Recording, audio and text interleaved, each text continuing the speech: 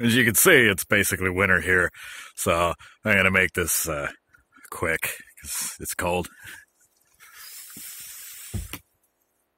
A little drained right now, so this might not be one of the most energetic of videos. The cranked out a good number of videos recently on C# stuff, F# stuff, and IDA stuff. And the recent thing I've been doing that I really didn't expect to be as big as it's starting to turn into was covering some reliability problems that I was aware of with IDA, and there are some community members that have been pitching into that. Some of these, well, I'm going with my usual thing of if you direct messaged me, I'm keeping your name private. If it was like a YouTube comment or whatever, then it's public. Some of these, like the last one I did, I'm not naming who that is. You can probably figure it out, but I'm still not gonna directly name who that is. But Adam Ward has been playing around with some things, and I've got a few things. Some I'm looking into, some I have confirmed, but there are some specifics. For example, as it turns out, you can modify constant values, which is a huge problem, and is something that actually can't be done in certain other well-engineered languages, like C#, even with reflection, you cannot change constant values. But you can with IDA. And only on certain architectures. You have to be on a von Neumann architecture that does not have an NX bit or something like that. Hey, go back inside. So pretty limited in the machines that can execute on, but it's still, my point there is to demonstrate a flaw in how constants were designed. That is ideally something that you never want to be an issue at all, not something you want the CPU itself to protect against and throw an exception. It should never, ever happen. But it can because of ADA's design.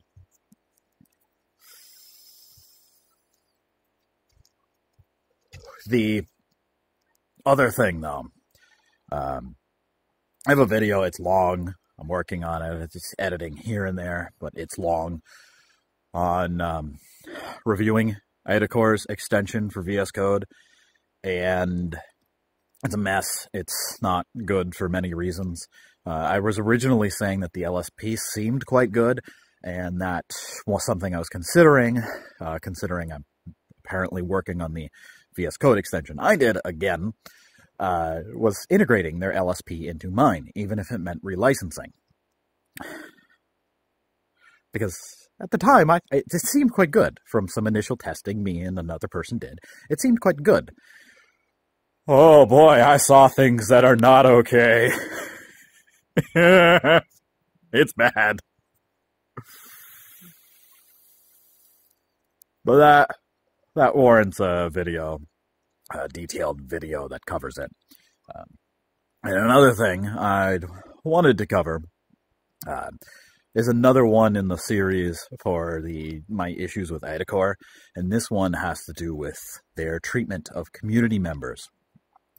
And specifically, I want to cover the case of David Tamar, who is an individual that seemed to have a lot of promise and just became totally disparaged with the quality of a lot of things and how IDACore approached him pointing out bugs. It's absolutely disgusting, and I want to bring attention to it. That, unfortunately, is a bit of a rabbit hole.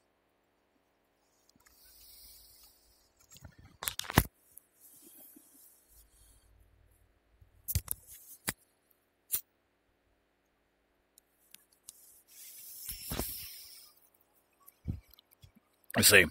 In order to cover the case of David Tamar, hopefully I'm saying that right. I'm really not familiar with Israeli conventions for names. I'm kind of basing that off of, like, it's an English name. I apologize if that's way off.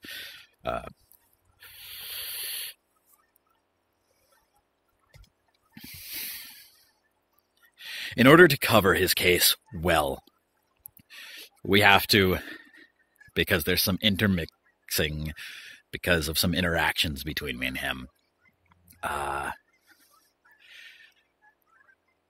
we have to cover my case with Edacor as well. It's going to be a bit for that, because there's even more of a rabbit hole that I did not expect. And I gotta delve into some community lies and other things, and oh, that's fun. But we can cover some of my stuff right now, because I just want to get some points out there right now.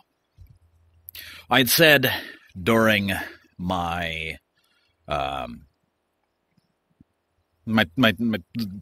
the video, my experience as an IDA developer of 14 years, I'd said that I used to be a commercial. I was paying for their commercial support, and I was for several years. Not my first few years as a developer, but for about 4 or 5 years. I'm not sure specifically. I'm more familiar with when it ended, but not exactly when I first started paying. But as part of that, you get access to the NAT Tracker, which is their special bug submission system. Understandably, since you are a paying customer, you get priority support, and that's reasonable. I really have no problem with that. But what I do have a problem with is when a community member, even if they are not paying, reports a bug in the software. That is affecting all of us. And why are you not taking that seriously? Why this gets into a rabbit hole is 10 years ago, and I'll pull up my NAT Tracker ticket for this. I'm going to hide the other ones and hide the name that I'm registered on there for. I got reasons for that. I'll deal with that in a future video. But I got my NAT Tracker ticket up there. I reported the issue with tabs 10 years ago. I believe it was October 11th, if I'm remembering that correctly, but it was October of 2009, 10 years ago. And it got fixed for me, real quick. 5 years ago, I find out that the community release of it's still broken. Now, why did you fix something only for me and not for everybody else? And so for 5 years, I've been occasionally bringing that up, reporting that to the community members, but only as a community, the Edacor employees, but only as a community member, not bringing up the fact that I used to be a commercial supporter. No progress for 5 years. David Tamar goes and reports it as well, and the same thing.